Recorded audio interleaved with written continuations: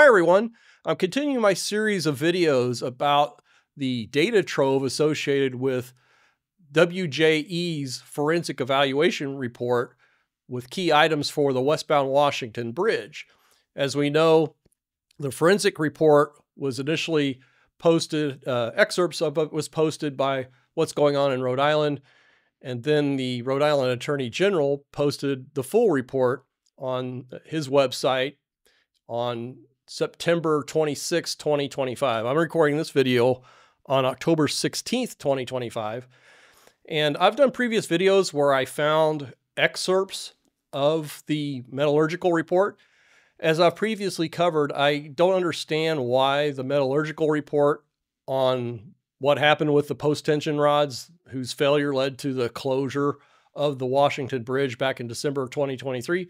I couldn't understand why it was not included even as an appendix to the forensic evaluation report. Well, now I've found the full report in this trove of data. Now I'm going to go through it page by page today and talk about the key takeaways. And I'm going to hit the highlights here. I'm going to leave each page up long enough so that you can hit pause if you'd like and read the page in its entirety. So we can see this is the February 19, 2024 report, which was referenced as a footnote on page 14 of the forensic report that, as I mentioned, has already been released by the Attorney General's office. And this report was a detailed evaluation of these post-tension bars that were sampled from the bridge in early January in 2024. So this is page 1. On to page 2, you can see the chemical analysis on the fracture face, the broken portion of the rods. You see the presence of chlorine, a little bit, trace amounts of bromine, which is indicative of salt spray from ocean water. Page 3, talking about some mechanical properties of this material that was sampled. Tensile strength of around 160 kips per square inch. A kip is 1,000 pounds, for those of you who may not be familiar with that. The yield strength is around 140 KSI. All right, so let's get into the discussion here a little bit. This is the key item, the key takeaway that I want to address. I'm just going to read it in its entirety, this paragraph. Based on rust layer thickness on the fracture faces, it is highly likely that the fractures occurred prior to the most recent bridge inspection 6 months ago. In the reduced sections where fracture occurred, the absence of observable plastic flow in the pearlitic steel microstructure suggests that the loss of section was primarily due to corrosion rather than pre-fracture tensile necking. Well, basically, the bars rusted extensively. The sodium and calcium, chlorine, and bromine detected in the corrosion products suggest the presence of sodium and calcium chloride salts with bromide impurities commonly used in roadway de-icing. However, the strength of the bromine peaks in the EDS spectra indicate that the primary source of the salt deposited may have been sea spray, since the ratio of bromide ion to chloride ions is more than an order of magnitude higher in seawater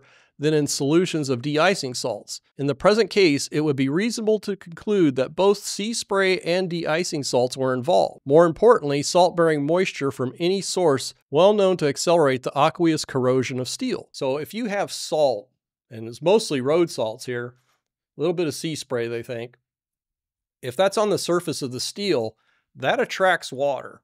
And when you bring water into contact with steel, it's going to accelerate the corrosion more so than if there were no salts present. I mean, most of you know that already, particularly if you drive vehicles in the winter where the roads and bridges are salted. But again, going to that initial sentence in that paragraph, why it's important that they're saying the rod was broken for a period longer than 6 months. The rod breakage was discovered in December 2023. The previous inspection was done in July of 2023. And that's when the bridge was closed. Director Alviti with RiDOT came out and said, hey, the rod broke between July 2023 and December 2023 without offering any evidence. In July, the inspection was made, and though the pins that are in question here, the anchor rods that are in question here, were in adequate serviceable shape. Once in a while, an extraordinary event will happen, as our engineers are telling us happened in this case. some kind of outside force that was extraordinary over and above the normal use of everyday use of the bridge happened between July and now. We certainly will be having a look at the forensic analysis of hopefully at least providing a bucket of potential explanations of what could have caused that failure between July and now. Now let's look at the draft version of this. This was February 15, 2024. Let's look at that same paragraph, and there's some interesting comments in the margins. So let's go back to that first portion of that paragraph, talking about the timing of the breakage of the rods. Given the roughly linear growth rate of rust over time based on rust layer thickness, it would be reasonable to conclude that the rust on the fracture faces had formed in approximately half the amount of time as the rust on the external surfaces. It is therefore highly likely that the fractures occurred prior to the most recent bridge inspection 6 months ago, perhaps even prior to the last several inspections. And the comments in the margin basically say, hey, that part where you say perhaps even prior to the last several inspections, you might want to think about taking that out. And as we know, in the final version of this report, the February 19th, 2024 version, that reference to the rod breaking several inspection cycles before it was discovered was deleted. So at least in the final version of the metallurgical report, they clearly state that the rod was broken before the most recent inspection in July of 2023. And as I mentioned, that metallurgical report was not included as an appendix to the forensic evaluation report, and instead is just listed as a footnote. And let's go to the portion of this report that references the timing of the anchor rods breaking. The two fracture rods were discovered during December 2023. The sequence of link slab closures is illustrated in the timeline of Figure 37. Specifically, closures for span 6, adjacent to Pier 6, occurred in September 2022, February 2023, and July 2023. Likewise, span 7 closures adjacent to Pier 7 occurred in September 2022, February 2023, and June 2023. The exact time of the fractures cannot be determined, but they were not observed during the July 2023 routine inspection. WJE's forensic evaluation noted that the thickness of corrosion product on the fractured surfaces suggests the fractures had not occurred very close to the time of discovery.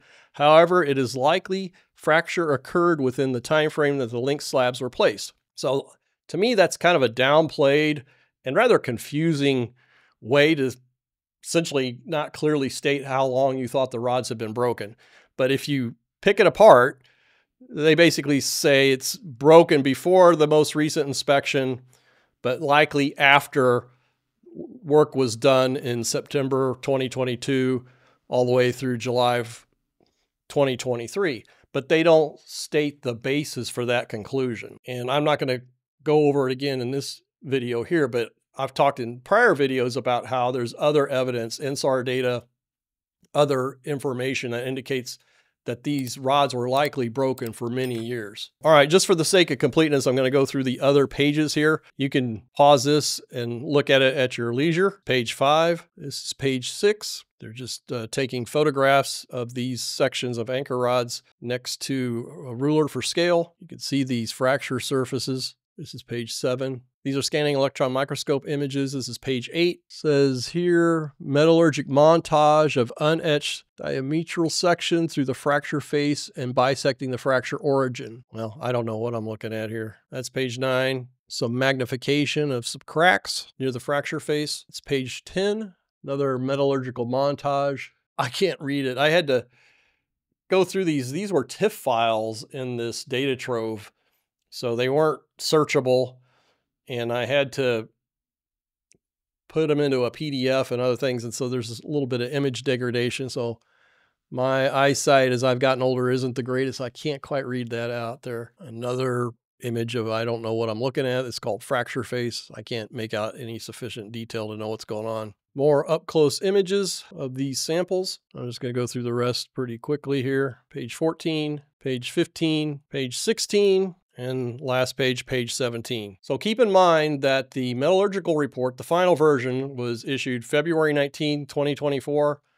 The final version, no, I take that back. Still the draft version of the forensic evaluation report was issued April 5th, 2024. In between, there was an independent forensic study published by VN Engineers, and this was dated February 26, 2024, where basically they analyzed various aspects of the Westbound Bridge and pointed out the problems and really left it up to RiDOT if they wanted to replace the bridge or not. They talk about options for repair. They also talk about options for replacement. The report was strongly shaded to suggest that the bridge be replaced, but it wasn't stated definitively, and again, left the decision up to RiDOT. This seems to be the time frame from mid-February to the end of February where I think Rhode Island state government decided to sue all the consultants and contractors, with the exception of Carty, for the 10-year period leading up to the discovery of this broken anchor rod. Now, this is Attorney General Peter Norona. When What's Going On in Rhode Island posted excerpts of the forensic evaluation report, the very next day they posted the full forensic report on their website, but they didn't post the metallurgical report. And those two go hand in hand, and I don't know why they weren't made public long before now, but also I don't know why the Attorney General hasn't released this metallurgical report. So with that, I want to send a shout out to those of you who have contributed to buy me a coffee. That's a great way to support the channel. Of course, I want to thank channel members and those of you who have contributed to Super Thanks, additional great ways to support the channel. So again, I'll keep on this topic, and please let me know your comments. Thanks very much, everyone.